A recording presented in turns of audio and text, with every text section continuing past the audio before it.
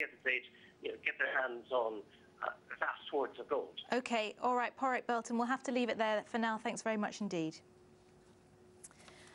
Well, let's speak to Yannick Naud from Sturgeon Capital about the other business news story that's coming out of Ukraine, Gazprom cutting the gas supply to Ukraine. I mean, how likely is it that supplies to the rest of Europe will be affected? Well, everybody have in mind the example of 2006 and 2009. In 2009, Europe, I mean, the European Union was much more reliant on Ukraine and in Russia in terms of supply, because 80% of the gas coming from Russia was coming through Ukraine. Today, it's 54% because we have other pipeline, especially the Nord Stream, linking directly Russia to Germany via the Baltic Sea, and there is a bit more alternative for European consumer. Having said that, it will put higher pressure on prices. And so, what would that mean for the consumer then? Well, right now, it's not a good news for prices. We have seen today that the price in UK and in Dutch future market has been going up, I think 9% and over 10% today. So it's a negative news for the consumer. If the situation lasts longer, and by longer I mean for this winter, it might mean that other alternative supply like liquid LNG gas could be put in line, but this is more expensive. Sure. I mean, is there evidence of piling in Europe?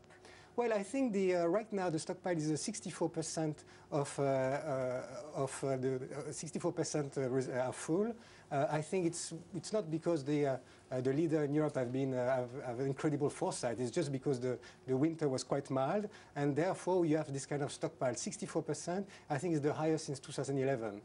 Ukraine says that it has enough supplies to last until December. If this situation continues past then, where do you think it'll be looking to for its supplies? Well, I mean, they might be able to last until December for two reasons. First of all, because some of the gas is used as heating gas, and obviously in winter they will need it for gas. And second, because unfortunately the industrial production is quite low right now in Ukraine because of all those trouble. So what they will do now, they will have to find a solution for sure before September or before December, because after that it will be dramatic for them. Sure. I mean, everyone's talking about how long Ukraine can afford for this situation to continue.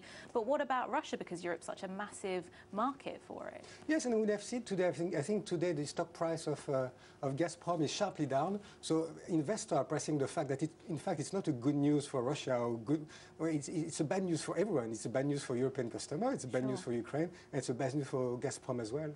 Do you think the EU might act as some kind of guarantor for the debt, and could that sort of placate Russia, do you think? I think it's possible. I mean, one of the there's few points of disagreement. One of the points of disagreement is the fact that Ukraine is supposed to repay 4.5 billion that is supposed to be due on previous months. Europe, the IMF can provide some help. I think the situation there, I mean, one of the agreements that was supposed to be broke by EU was the fact that Ukraine could pay 1 billion upfront. So we might have some agreement, we might find some compromise there in terms of how much money Ukraine will have to pay upfront and at what price they will have supply of Russian gas in the future. I think that's the two key levers that EU can help.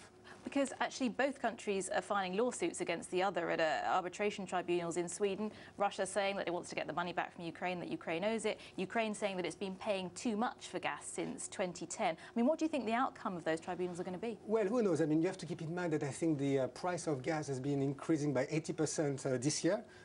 So it's been an incredible increase. I mean, Ukraine used to benefit from 2 discounts that disappeared at the beginning of this year. It made payment almost impossible for the country. So it's very difficult to see what will be the result of the tribunal in I think it's in Sweden. I think it's anyone's guess. What is for sure, it's Ukraine depend on Russia for energy. Okay, Yannick Naud, Sturgeon Capital. Thanks very much. Well, let's look at some African markets, and Kenya says it's all